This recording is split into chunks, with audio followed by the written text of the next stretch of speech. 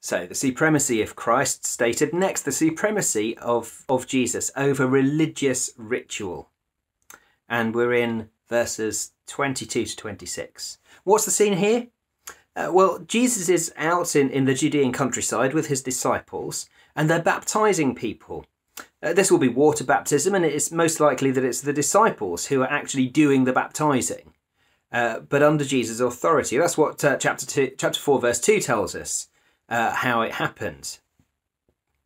And people were coming to them to be baptised. Great, yeah? Well, absolutely. But there's a bit of territorialism going on. You see, John the Baptist was still active in ministry. He was absolutely fine with Jesus getting busy. But John the Baptist was still active in ministry, and there was something going on because he was the one who was supposed to be baptising, wasn't he? Well, that's what his followers thought anyway. And there ended up being a bit of an argument, a dispute between a certain Jew, we don't know who it was, and John's disciples. But we do have an idea of what it was about. The argument was over the matter of ceremonial washing. Now that sounds a bit obscure to us, doesn't it? But ceremonial washing was something that the Old Testament law says had to be done. There are lots of laws in the first 5 books of the Bible about washing at all sorts of times. It was to signify being made clean from sin. Now the Pharisees had taken the ceremonial washing and added all sorts of other rules surrounding it, and they'd forgotten that it signifies things. They thought it did the actual job itself. Now modern religious Jewish people still follow many of those things that the Pharisees introduced. Rules designed to make you religiously clean from sin as long as you followed them precisely. And what was John's baptism about, though? Well, as we saw last week, washing with water signifies God washing away your sin. It's a sign. And John was baptising with water. With water. And we know from elsewhere in the Bible that John's baptism was a baptism of repentance. A baptism that signified being washed clean from sin by God. So it doesn't take much to reconstruct what was likely going on here, does it? There was someone saying that you must do X, Y, and Z in this particular way, in this particular order, in order to be acceptably clean for God, to be cleaned up from your sin. And John's followers will be saying the same as what John was saying. He was preparing the way for the Lord by offering a baptism of repentance, a baptism that was an outward sign, washing with water, of an inward reality, true repentance of the heart. So we have an argument here between, on one hand, someone who was tied to religious ritual, and on the other hand, someone or a group of people who were preaching repentance and faith. The man arguing with John's disciples thought that it was outward signs that actually made you clean before God, that he didn't think they were signs. He thought they were actual washing of actual sin and getting rid of it in a particular way. But John and his disciples knew it was a heart attitude before God that mattered. And no amount of ceremonial washing, no amount of religious ritual can make us clean before God. Think of Lady Macbeth. Out, damn spot, out. She couldn't wash away her guilt, could she?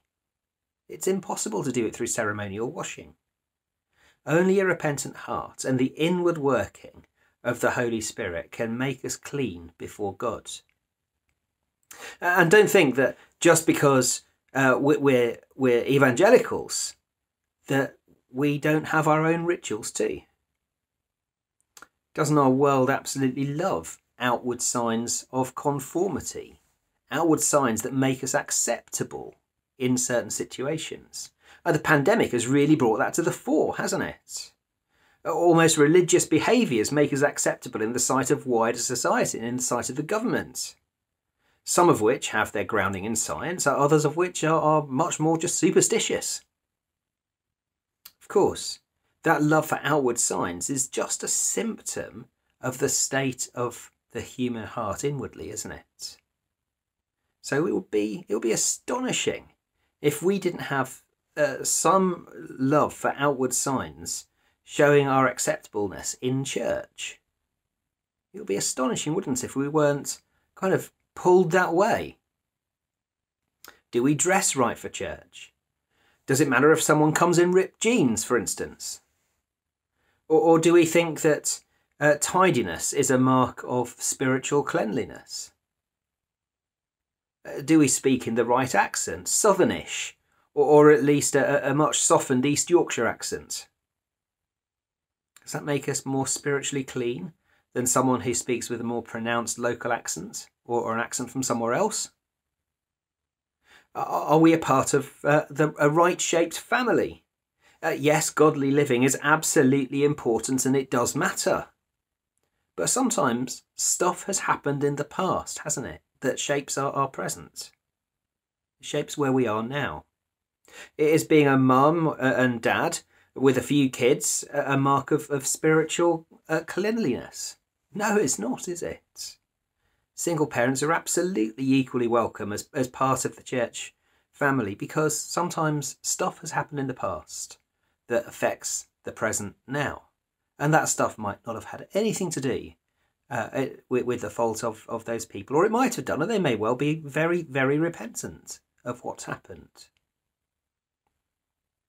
What's in the heart matters far more than outward appearances, doesn't it?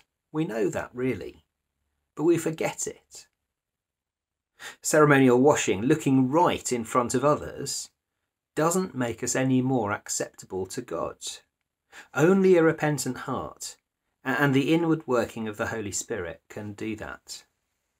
We need to check ourselves, don't we, as a church, that we really, really get that and practice it. Why? Because Jesus is supreme over religious ritual. If he's central in our church, then we'll welcome with open arms people who look and sound different and are in different home setups from us.